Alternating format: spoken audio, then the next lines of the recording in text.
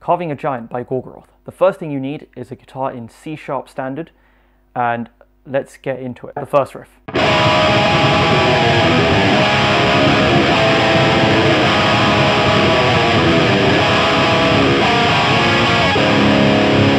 It starts off with an E minor, and then you have this melody here. So it's 5 on 4 on A, then 3 on E, then 1 on A. And you want to make sure that you're letting all of the notes ring while you're still doing that little melody riff there. So the way you do that is to curve your fingers around completely when you're playing the E minor chord, and still keep your fingers curved to let all of the notes ring underneath. Moving on, the next parts are just an E minor and a C minor bar chord. But you want to have the E strings open when you play the C minor. So the tab will be 0, 3, 5, 5, 4, 3, 0. And of course, you want to make sure that you're tremolo picking the root notes of the chord. So when you play the E minor, you're tremolo picking the low E. And then when you play the C minor, you want to make sure that you're tremolo picking the A string.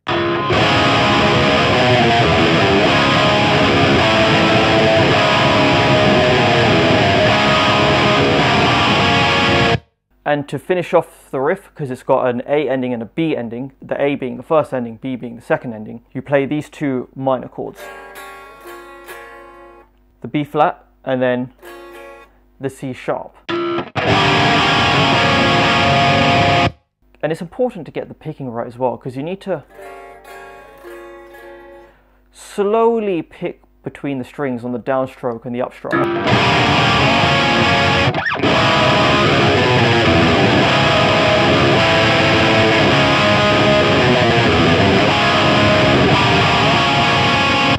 And that technique is going to be really important for the next riff. And here's the next riff.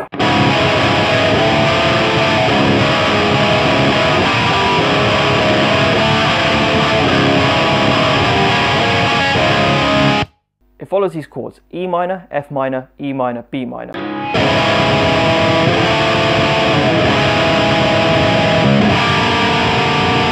But here the picking is really important as well, because you want to strum the lowest notes of the strings, like if you're playing a power chord, and then you just want to slowly drag the pick up the strings.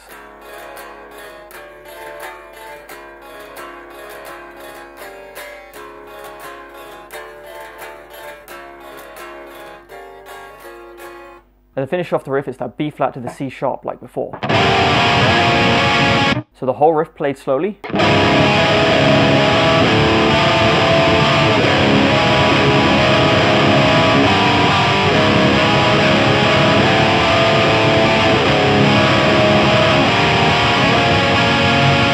I think the most important part of this riff is the picking, really making the picking super smooth across the strings. And of course chord clarity as well, because when you're playing these bar chords on the A string,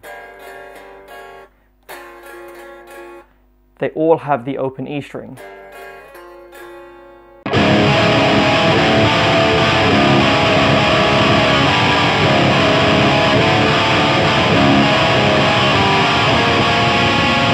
And then you play the E minor chord with the open E.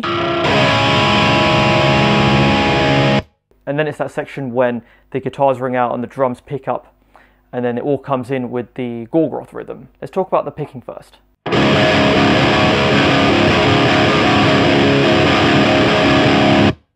That's the strumming pattern for the next riff. Down, down, up, down, down, down, up, down. And here's the riff played slowly.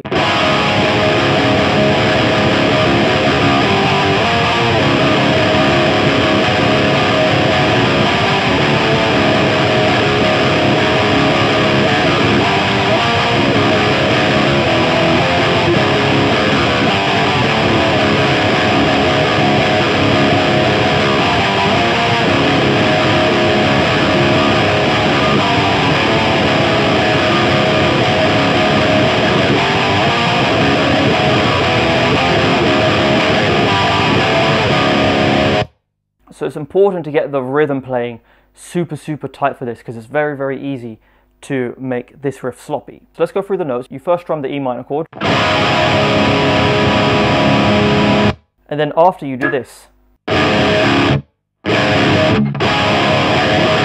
So you place your middle finger on the 2nd fret of A, and then you fret the 1st fret on E. So you get this tritone chord.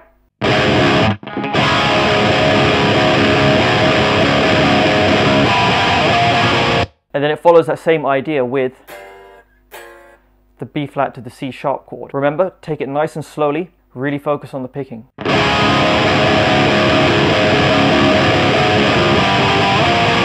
the next time round, it's exactly the same except for the final chords. It goes from the B flat to the F.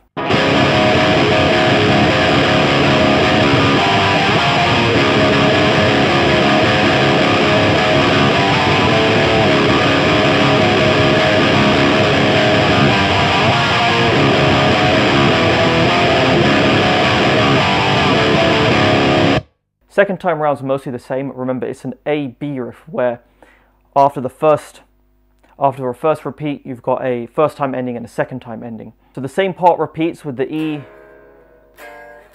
B flat and the C, and then the last repeat of the riff changes.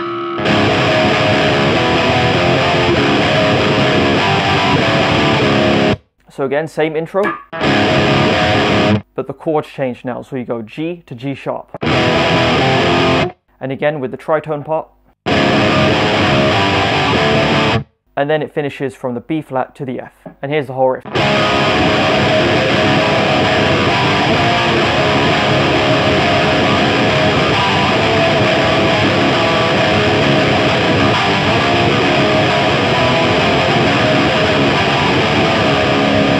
Here's the next riff.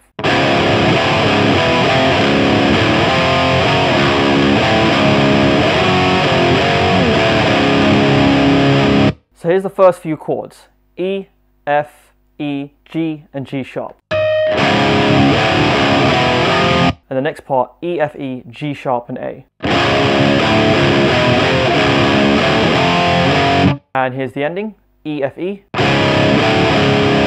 A, G sharp, A, F, E.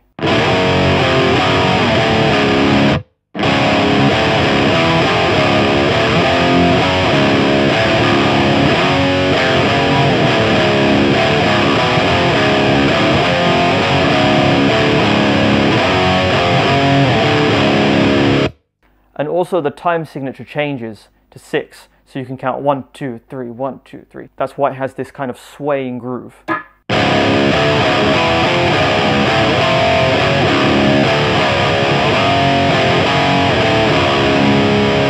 Then it's back to the gallop riff.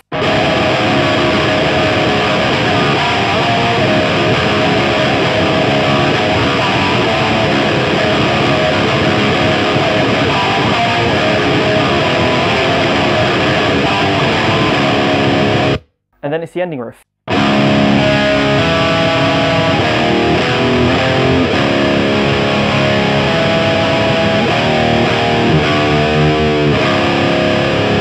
Then you want to play the low E power chord, then pick B, G, then D. Then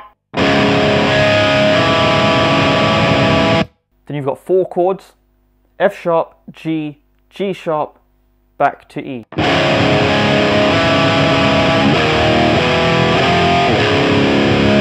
Then whilst that low E is ringing, you pick from the high E to the D.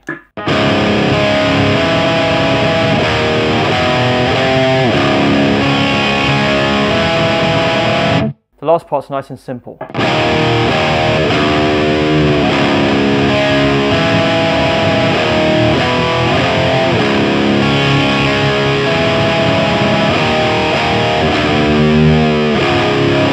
Two strums on the F sharp power chord, then you want to bend the 1st fret on the E string.